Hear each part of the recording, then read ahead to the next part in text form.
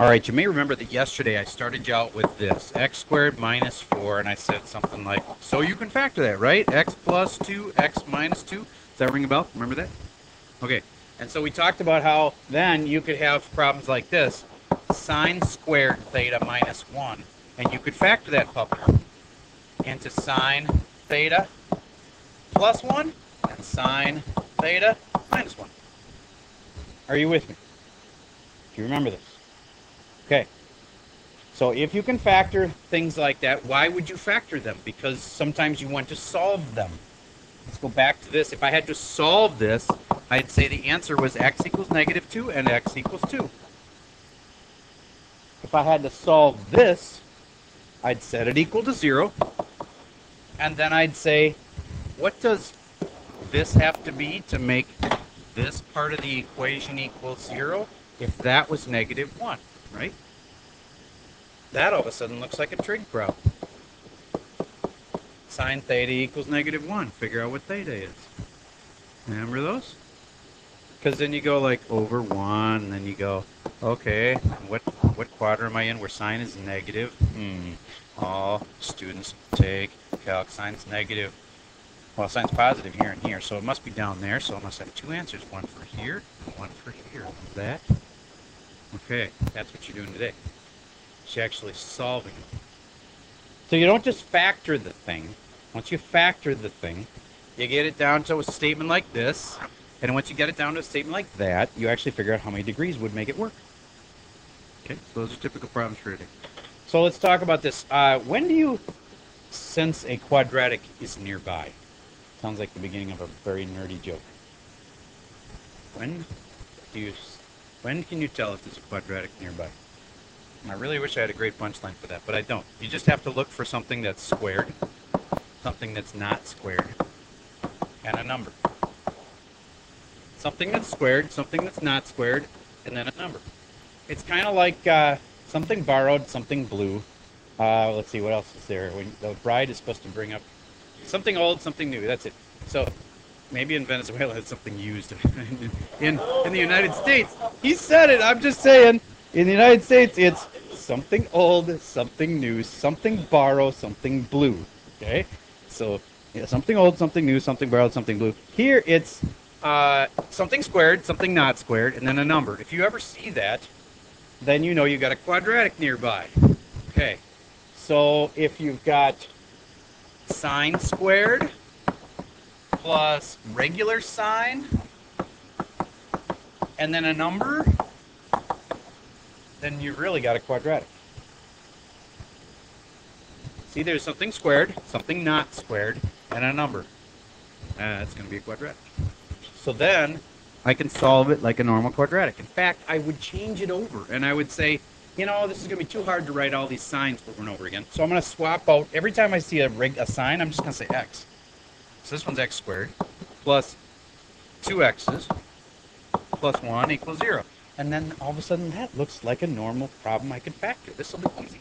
We aren't going to make them brutally hard to factor. The hard part is that they start out as trig problems. You have to realize they're actually quadratics. Then you have to solve the quadratic. Again, we're not going to make them brutal to factor. This one's x plus 1 and x plus 1. And then the answer, x equals negative 1. And it's the same over there, so no point in doing it twice. But since I did a swap at the beginning and made my life easier by changing this sine x to just a plain old x, I got to now make the problem harder again and say x wasn't really x, it was sine x. So there's how I all of a sudden have sine x is equal to negative 1. Got to put that over 1. Got to think to myself, where do I have an opposite and hypotenuse that would be the exact same as each other? That's not a normal triangle. I have to be at these spots. And then I got to figure out where is sine negative. Sine's positive here, so it can't be there, it can't be there. Where is sine negative? It's down in one of those spots. Can't do a triangle though, so it must be either here or here or here. And sine is negative 1 where sine is y over r, and y has to be negative 1, and it has to be right there. And what's that? 3 pi over 2, very good. Only if you were doing an inverse problem, it's not an inverse problem. If it was an inverse problem, you'd be right. You'd say negative pi over 2. But it's not an inverse problem, and therefore you can't use the negatives like that. You have to say positive. negatives. And you know how you'd know that for absolute positive? The directions would say only give answers that are between 0 and 2 pi. So you can't use negatives, is what they're trying to say. Okay. So your problems typically look like that. Let's do a few. I have some on a worksheet right here. Yes, we're getting into the worksheet. Wait, one more thing. Before I get into the worksheet, there's one more concept that's really important, and it's finding common denominators. Get your notes out, and I'm going to do a couple problems with common denominators with you. You got to see how this is important.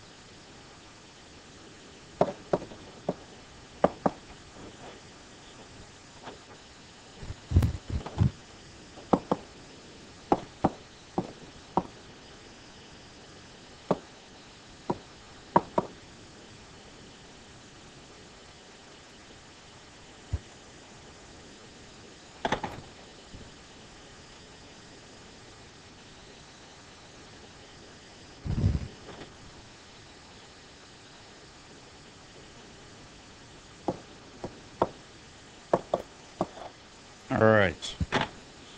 Now, the problem I've written down there, I know the thing on the right-hand side would just equal 1. All right? And if the thing on the right-hand side just equals 1, do you get then I have tangent squared plus 1? And don't you have some sort of a thing that you've memorized? Something about a 1 and a tan? What's the deal with that?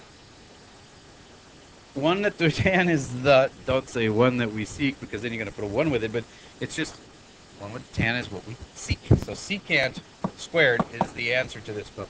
Done. But I'm going to try to show you how it's handy to know how to find common denominators. So just as an example, I'd like you to rewrite this as sine squared over cosine squared. Would you rewrite tangent as sine squared over cosine squared? Then you'll see, oh, we've got common denominators. A couple of people are not doing this right now. One of them is wearing an Argyle paper.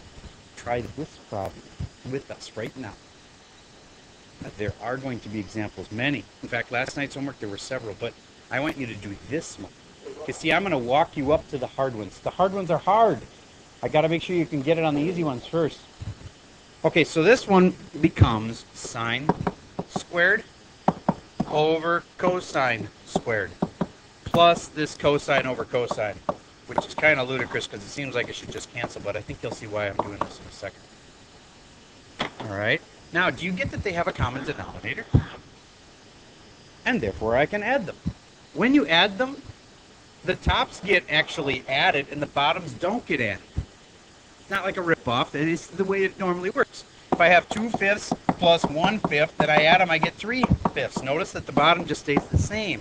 The bottom doesn't get added. Just the top gets added. Get that?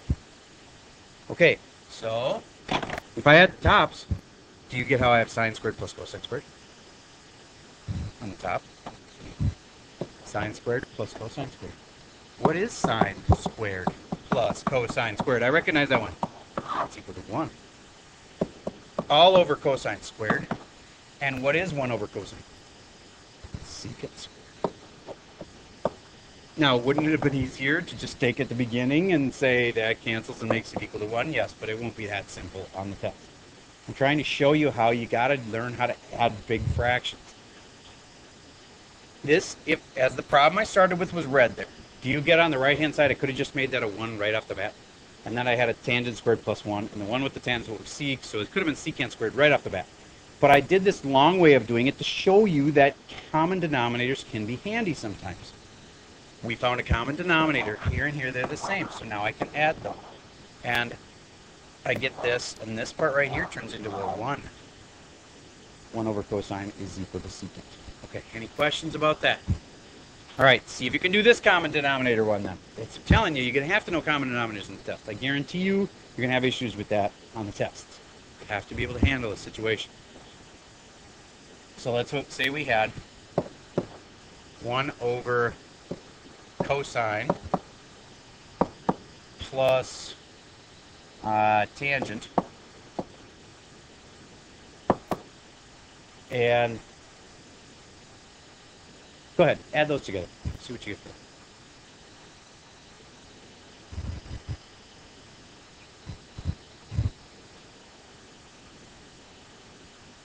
The hard way is to go like this. So tangent is over 1, and then I got to multiply both sides by cosine. The easy way to do it is to just say tangent is the same as sine over cosine. And right away, you've got common denominators. Now I can just add the top, 1 plus sine all over cosine. That's the answer.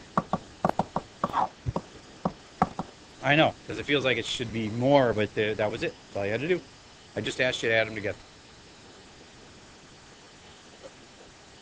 There is nothing more to do. All right. So now, let's do one where they're not going to be such nice denominators.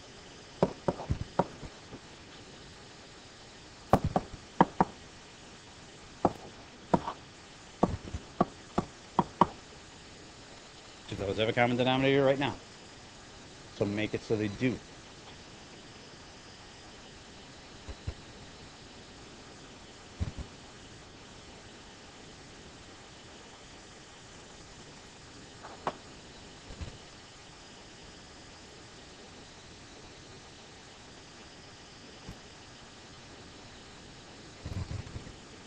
All right, I'll give you a hint. Anytime you need to get one of the denominators to be build it up to be like the other one, I have to take the simpler denominator and like do something to it. You always multiply by the same thing over the same thing. That way, you're really multiplying by 1. So I'm going to multiply this by cosine and cosine. That way, this will become a cosine squared, just like this one. And then they'll have a common denominator. Final answer, cosine plus 2 over cosine squared. That's it. Didn't expect you to go any farther than that this time. You get that.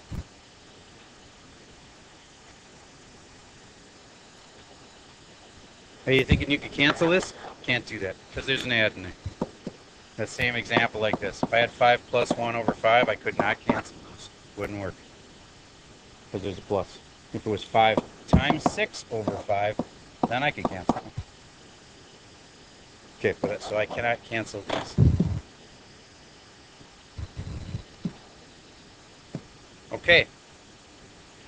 Now let's look at some on the worksheet that were like this. Everybody look at on last night's homework. Let's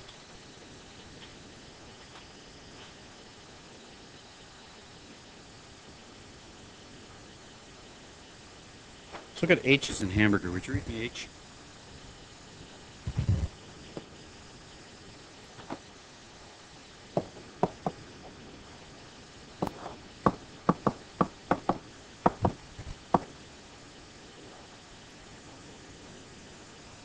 Okay. Go ahead.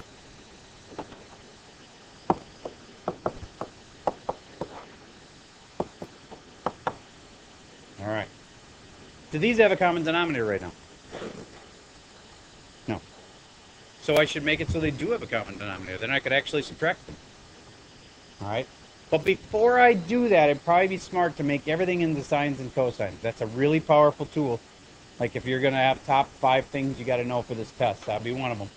Make everything into sines and cosines when you can. So what's secant turn into if you're going to use sines and cosines? 1 over cosine. All over sine. Minus, and those are already sines and cosines. Now, again, I could change it to a tangent, but that's kind of missing the point. You want to change everything into sines and cosines. So then, now I got to deal with a fraction and a fraction. That's also going to come up.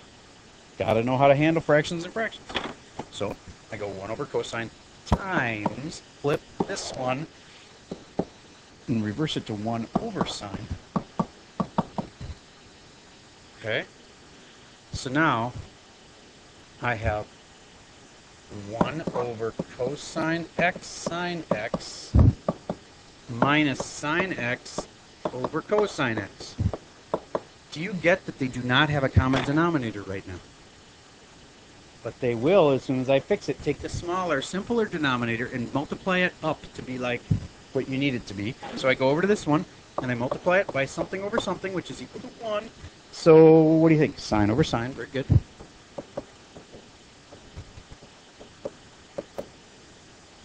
Now it's got a common denominator. Now I can actually subtract them.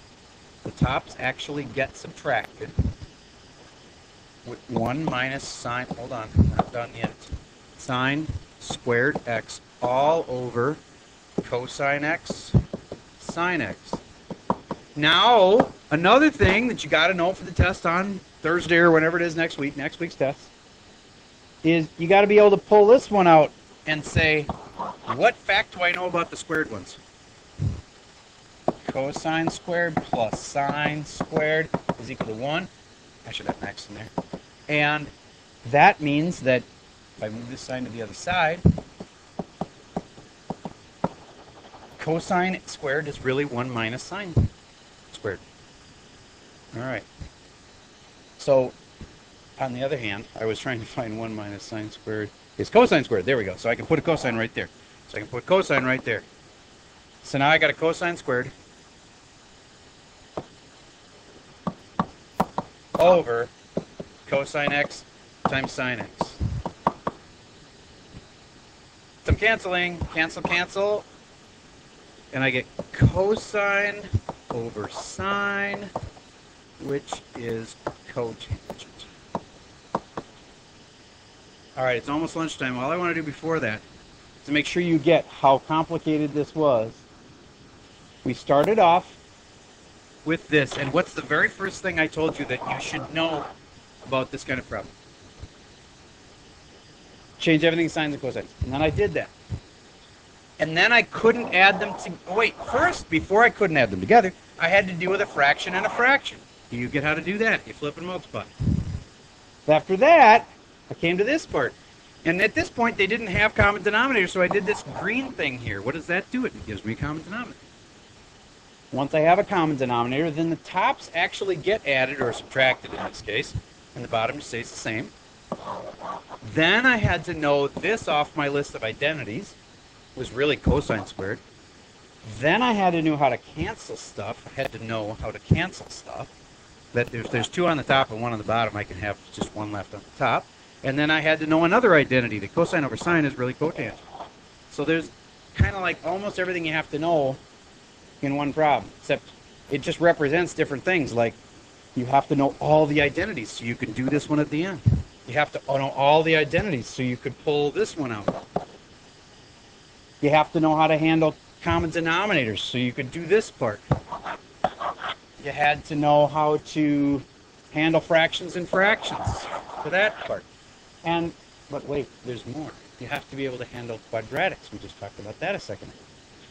So when you see something like this, 5 sine squared x plus 3 sine x plus 1 equals 0, you got to go, oh, wait a minute. Smells like a quadratic. Squared, not squared, plain number. Got to be able to factor that thing. All right, we'll practice that more after lunch. All right, we're back from lunch. And when we last left, we had gone through this really hard problem from beginning to the end. And I'm going to remind you, you need to know how to handle fractions and fractions. You need to handle common denominators. You need to be able to recognize things like 1 minus sine squared x as one of those identities. You need to be able to cancel things. A lot of canceling going on. So, and then the new thing that you've got to be good at now is you got to recognize when something's a quadratic. All right, so here's a quadratic. It's got something squared, and it's got something not squared, and it's got a number, like 4. All right, try factoring that for me. In your notes, try factoring this.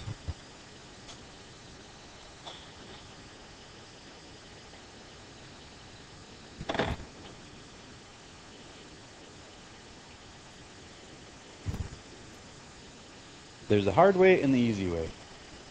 And let me tell you, if the policeman ever asks you which way you want to go down to the station, always choose the easy way. The cops, if you decide to resist arrest, they can do whatever necessary to take you down. And I think some of them have a lot of fun doing it. So, well, yeah, I've heard that question many times, not myself, but you know, to be honest, their job is to get you down there without causing the violence. But if you're basically, if you're going to be, you're going to be tough, I saw some YouTube clips of this too. Cops are getting videotaped more and more. And so cops are fighting back by videotaping because so often the person later, who was probably drunk out of their mind, will claim that the cop was beating on me and I wasn't doing anything, you know, and then the cop wants to be able to play the video back like, this is what you were doing to me. You were trying to take my head off. So yeah, I took you down. So anyway, cops now, the latest thing is, besides tasers, that's obviously new technology, yeah, it's sunglasses with the little video built into the sunglasses. So they're recording all the time. So they don't have to be like bright sun, but in the dark it wouldn't work. So, and of course the dash cams have been around long enough to give us many good episodes of Cops. So anyway, it's sort of like dash cam except it's with the cop. So when he has to run down the alley after you, he's still got the camera going. All right. So the hard way or the easy way? Here's the easy way. The easy way is change this to an x squared plus 5x plus 4. That's easy. Because now I know I can just solve this like a regular quadratic, and x plus 4, x plus 1. And then I'd have two answers, x equals -4 and x equals -1. All right.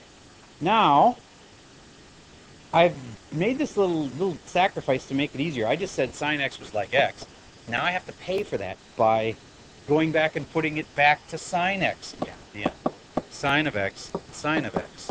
So now I got my two little mini problems I got to solve. I have to solve sine of x has to equal -4, and I'm going to put that over 1. And I think you'll realize quickly that, wait a minute, the opposite over the hypotenuse can't be like that. The hypotenuse can't be the small side. Done. That part can't be done. The other part is 1 over 1, and that should remind you, oh, that's one of those spots on the quadrantal. And where is sine equal to -1? If it's got to be here, or here, or here, or here, then you know it must be one of these y over r things, and they all have a radius of 1. So where is y -1? Down there. And so then the answer would not be negative. That's if you were using inverses. Instead, the answer would need to go around this way, and it would be 3 pi over 2 would be your final answer. Anybody actually get all the way to the end there? Get the answer? Nice work. That was tough. This is horrible. All right. Yes? Oh, on the homework last night, you didn't have to go all this way. Last night, you just had to factor it. So you'd have had to say this. Sine x plus 4 and sine x plus 1. And that would have been it last night. You just had to factor it.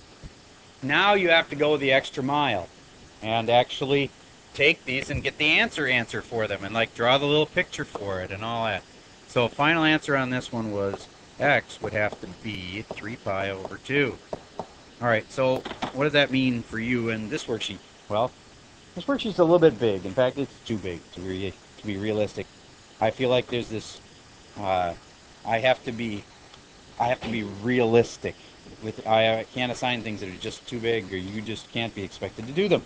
I every now and then will see my kids come home with, like, yeah, my math teacher out of nowhere decided to give us this like 83 math problems, so my kid will be slaving for like 3 hours trying to get this done, and it's just not right. So this one's a little big, so I've cut it down to just the front page by tomorrow, just the front side. And do you have to know everything by the time we take the test? Yes, but you don't have to know it all by tomorrow. So get the front side of this worksheet done by tomorrow. So let's start the first one together.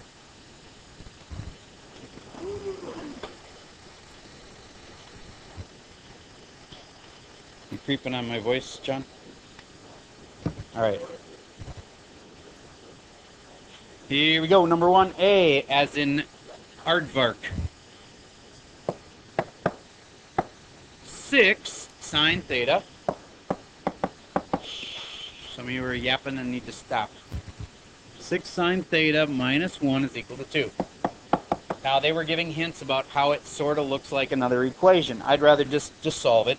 We just got to get this part alone, sort of like that's an x, and we got to get it alone. So first thing is add 1 to both sides.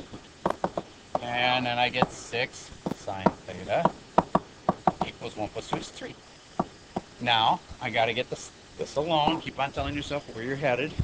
Trying to get that alone. So then it's going to be sine theta equals 3 over 6. Ever heard of 3 over 6 before? It's 1/2. Ever seen that one before? It's 30, which is also known as pi over 6. Good.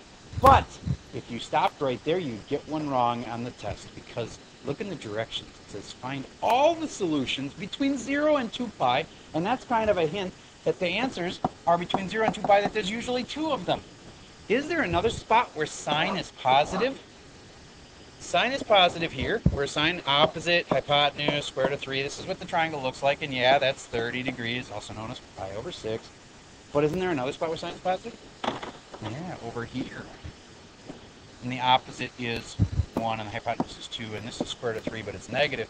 But sine doesn't use that, so it really doesn't matter. Sine uses opposite hypotenuse. So there's another spot. And it's this, which is 5 pi over 6. Very good. It's this last little piece is a 1 pi over 6. And it's, of course, if you got all the way to here, it'd be 6 pi over 6. So it's 5 pi over 6. So you got one of the answers for this is pi over 6. And the other answer is 5 pi over 6. Two answers. Pi over 6, 5 pi over 6. All right. This is tough stuff, but it's certainly not impossible stuff. Look at B as in banana. All you have to do is divide both sides by 2, and you got a really simple problem. Okay? Look at C. This is happy day. This is C as in cranberry. We're going to have an absolute value. Just a reminder, let's say this was the absolute value problem. You'd have split it into two things. X equals 3, X equals negative 3. Remember how absolute values like that work? You split them into 2. So we need to do that for this. Cosine theta equals a half. This is problem 3, I believe. C isn't cranberry. C and 3 are kind of synonymous. And I'm going to split this, because it's an absolute value, into two equations. Cosine of theta equals 1/2, and cosine of theta equals negative a half. It's been a while since you've done absolute values, so I thought it would be okay to remind you of that. Number 4 is your first one that's a quadratic. Notice that one, it probably would be nice if you could factor it. Once you got it factored, it won't be that bad. E also is a quadratic. See, it's got something squared, something not squared, something borrowed, something blue. Letter F is also a quadratic. Again, it's got something squared, something not squared. G, another quadratic. And then all of a sudden, you get to H. What's special about H, different than all the other ones? It doesn't have the same function, so you can't do the quadratic thing unless it's got all the same function. Could you somehow change it so there would be all the same function? Oh, yes, you can. John, would you read me H?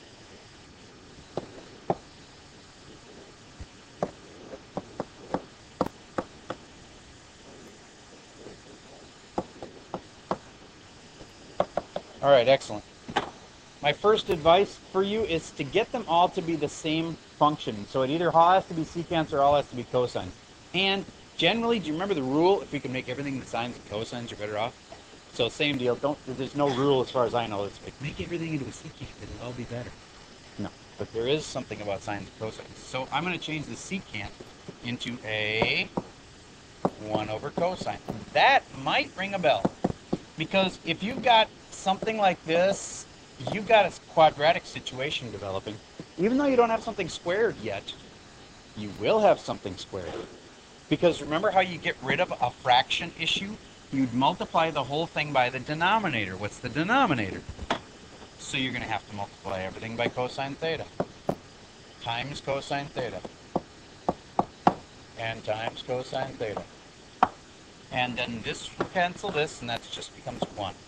Minus this will multiply by that, and I'll get 4 cosine squared theta.